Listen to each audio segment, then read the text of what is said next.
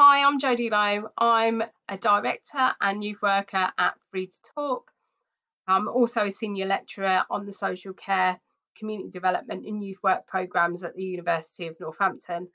Really pleased that you've opened this presentation. Please feel free to skip through and use it as you need to understand what we're finding about best practice for participation with children and young people. At the end of this presentation, there's some options on how you can get more involved in this project, and we would love to hear your views. We've been commissioned to deliver a research project which will directly influence the future of provision of local services for children and young people within Northamptonshire's Integrated Care System.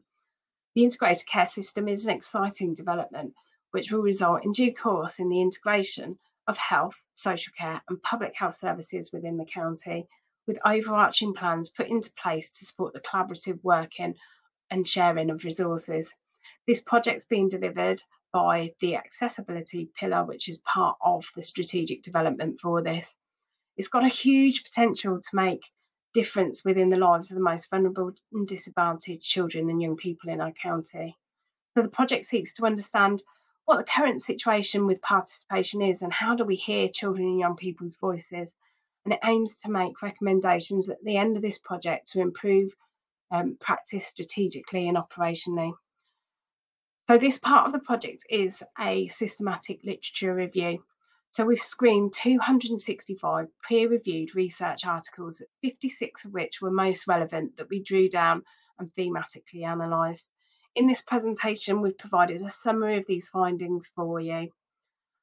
The main themes that came out were around relationships and power, trusted spaces, the participation journey for children and young people, the practicalities, and what's needed from our practitioners and facilitators around the participation of children and young people. At the end of this presentation, there's also some examples of projects that we found in the research which we thought might interest you. So what is participation? So from the research that we've reviewed, we've seen various models and concepts that are trying to explain what participation is. In the main, there's concepts that they're using, Einstein's and Hart's ladders of participation, or Shears's pathways into participation. What we see as the outset beginning of the journey or the lowest levels of participation might be that young people and children are consulted on topics, and maybe that they initiate the projects or the priorities for the work that practitioners or professionals do with them.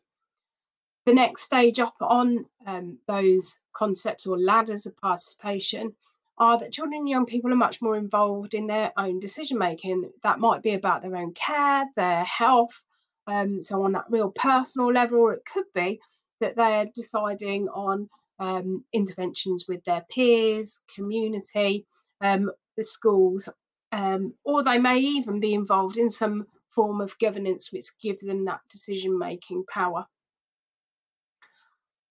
At the highest and I suppose the most deepest level of participation, the literature really gave us examples of social action that mainly young people were taking on item issues and like climate change.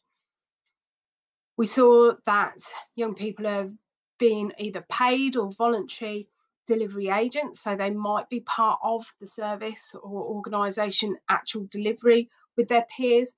And given that researchers complete the research, there was lots around young researchers and being able to really understand, analyse and really gather the data for research around children and young people's issues. And lots of this could be the paid or voluntary roles. Absolutely fundamental to best practice in participation, relationships and power came up time and time again in the research we were reviewing. So not only did children and young people need the trusted adults within the participation experience, but adults needed to trust the children and young people. So there needed to be that mutual respect and value for each other's contributions within that participation process. Similarly, power dynamics really need to be focused on and shifted and facilitated within that relationship. So we clearly understand that children and young people come into our services with less power, come into our rooms, come into our offices with less power than the adults that are supporting them and trying to listen and understand them. So we really have to pay close attention. How do we shift that power dynamic? How do we put young people in the favour of control? The last 2 points are about transparency.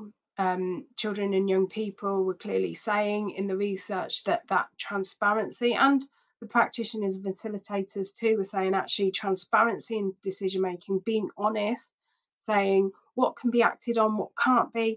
So having some real understanding of actually where decision making power really is within that participation experience was key.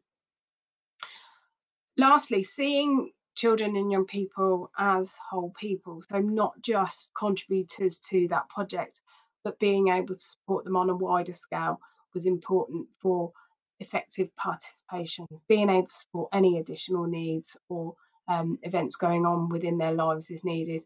And if you think about the different types of issues or topics we ask children and young people to be involved in, commonly there may be additional needs for them that need to be supported. Building on the last point made around relationships and power, trusted spaces came up as fundamental.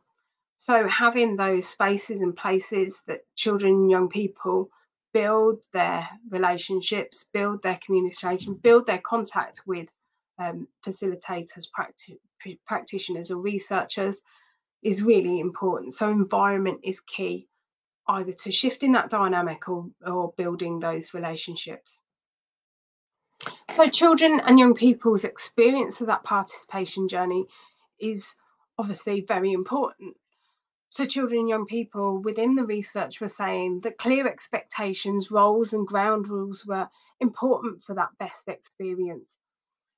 For those experiences to be empowering through the opportunity. So for those experiences to actually be the intervention to build self-confidence, develop their skills and feel that they can take action was important for them to have that good experience. Participation opportunities also need to be flexible. So research tells us that actually we should be offering experiences that children and young people can dip in and out of as and when they need to. And that we need to do that with care and consistent welcome to those children and young people. So depending on the opportunity for participation that we're offering, we need to ensure that we have that planned flexibility within there to engage in a child and young person youth-led way. The research also told us that higher levels of participation are achieved when children and young people are fully able to express themselves. And that may not be through a group discussion or a one-to-one discussion or interview. Lots of the methods showed much more creativity, so drawing, painting, writing, theatre, photography, filming. Those sorts of things were much more engaging and motivating for children and young people. They want their sessions to be engaging and entertaining, to be these positive experiences. One piece of research that we looked at was within early years, and it looked at teaching that was child-led. So it looked at how teachers could invite, cultivate, encourage participation in designing children's curriculums of education by being very observant as a teacher and being able to pick out those points of growth from the child's initiated topics or interests. For older young people, motivation to take part in that participation journey is much more about the interest in the topic. It could be about their personal health experiences, life experiences that have motivated them to want to have their voices heard on those topics. It may be about general altruism and doing something good for society, or it could be about learning, growing, and maybe even career development. Lots of enablers, so the practicalities around good participation, are as we expect. So those incentives, transport, food and breaks, those types of things, those practicalities came really clearly through in the research. Good communication that's child and young person friendly. So using systems like WhatsApp, the systems that children and young people are already using, really important to maintain the stuff that we've already talked about, the transparency, the openness, the relationship building. Role models also came up, so peer role models as well as role models within the facilitators and practitioners. And clearly, time, budget, and resource were evident within the research, which often and commonly is one of our barriers too. Interestingly, participation right from the get-go, so from the start of the project, should be children and young people should be involved. And also being really realistic about the time that commitment, both from practitioners, facilitators, but also for the children and young people, having a good understanding of what that realistically means is important. Having participation as a clear role or responsibility as a practitioner enables the process. Obviously, sessions also need to be at times when children and young people are about. So that's not necessarily our usual working day, but those times around evenings, weekends, that children and young people are much more available.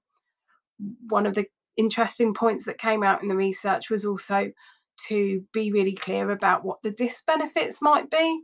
So there were some points raised around the burden of participation. So I suppose that's around the opening of awareness around the issues that children and young people face, the injustices, and that raising of awareness needs to be managed in quite a supportive way, particularly if there is a raft of complex needs for children and young people. For practitioners and facilitators, some key areas came up within the review. Practitioners and facilitators need to be dedicated and committed.